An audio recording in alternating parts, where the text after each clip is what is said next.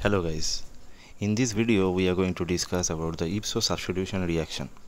So before we go into the detailed mechanism and examples of Ipso substitution reactions, let us first understand what is the Ipso position in a substituted benzene ring. So as we all know, these three positions are known as ortho, meta and para positions. But what about this position? This position is actually known as the Ipso position. So when a substitution reaction takes place in this particular Ipso position, that substitution reaction is known as Ipso substitution reaction. So this is a special type of electrophilic aromatic substitution reaction. So what is the difference between the intermediates, or rather the carbocations involved in different types of electrophilic aromatic substitution reactions? That is, what will be the intermediate when ortho substitution taking place or meta or para substitution takes place. So for that we need to draw the different intermediates for this particular derivative of benzene. So if ortho substitution takes place in this particular benzene derivative, then the electrophile, which is E, will be attached with this ortho carbon atom, and the positive charge must be generated on this Ipso position. In case of meta substitution, the electrophile will be attached with this meta carbon atom and the positive charge will be generated over the para position.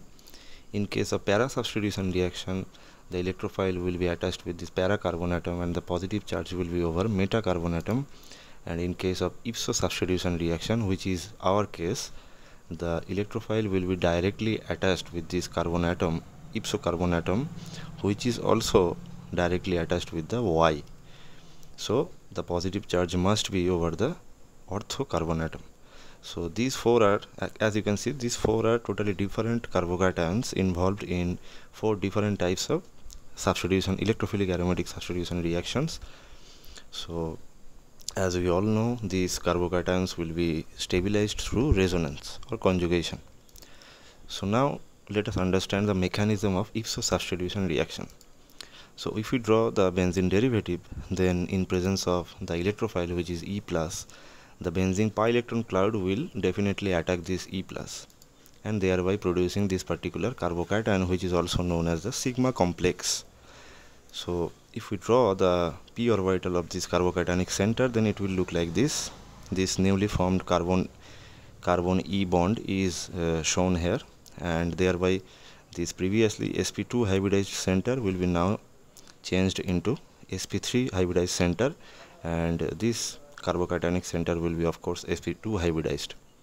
If we further draw the hybrid orbitals of this carbon Y and carbon E bonds, so as you can see, these are the two bonding orbitals or bonding molecular orbitals for this carbon Y bond and carbon E bond, and these two bonds are basically stabilizing this vacant p orbital of this carbocationic center, like hyperconjugation like interactions, via hyperconjugation like interactions.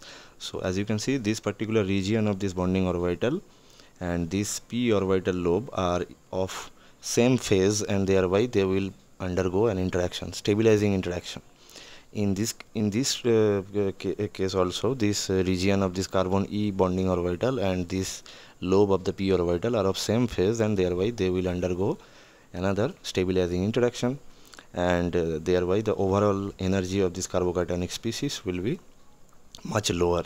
Additionally, there is resonance stabilization also present in this case.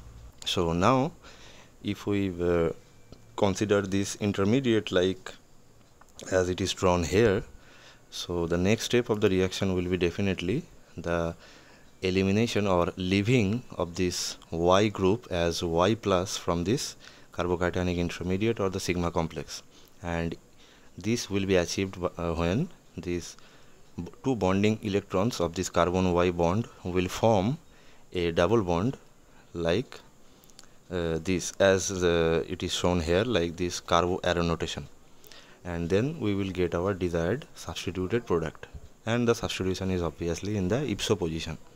So this is the overall mechanism of the Ipso substitution reaction.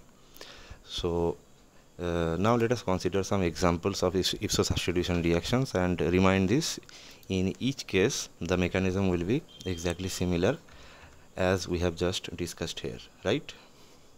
Okay, So the first example is the treatment when this trimethylsilyl benzene is treated with molecular bromine, then bromo-desilylation takes place. So this bromine is attacking this ipso carbon atom and thereby replacing this trimethylsilyl group, and thereby causing a ipso substitution reaction. Another example is the proto-desilylation reaction, when this trimethylsilyl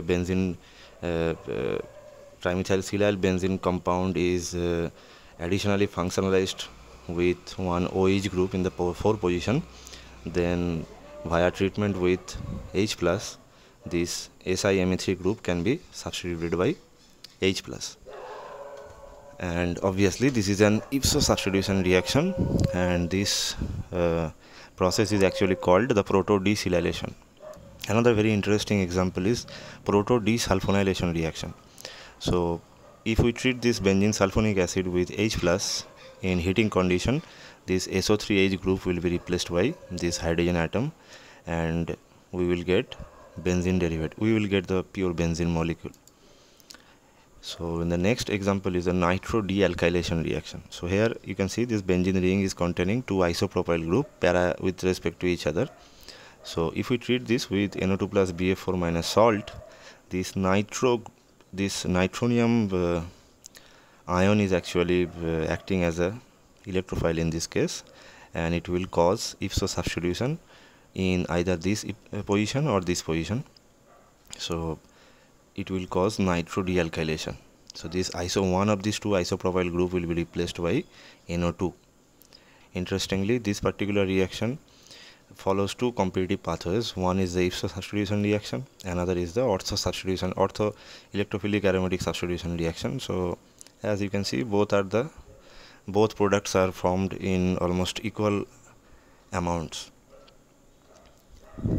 Another very interesting nitro dealkylation reaction is when a benzene molecule is attached with 3 tertiary butyl group, and if we treat it with NO2 plus BF4 minus salt, then again nitro dealkylation takes place, and in this case 1 tertiary butyl group will be replaced by NO2. Another very interesting example is when this particular compound will be treated with nitric acid in presence of acetic anhydride, nitro dehalogenation will take place. That is, the halogen will be replaced by NO2. So this is the nitro dehalogenation reaction. And the last example is bromo dealkylation reaction. So here this alkyl group is replaced by bromine. That's why the bromo dealkylation term is applied. And as you can see, this 2 tertiary butyl group will be replaced by 2 bromine atoms, and CCl4 carbon tetrachloride is basically acting as the solvent in this case. So these are the interesting examples of ipso substitution reaction. So thanks for watching this video. See you in the next videos.